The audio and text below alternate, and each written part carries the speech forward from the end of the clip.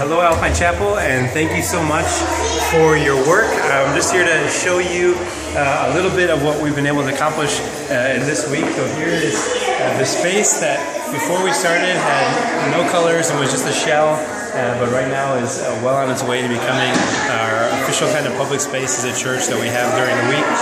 Offices and a good hangout space for the community to enjoy. And so this is our official day. We're showing it off to some people in the church. And you want to come with me this way?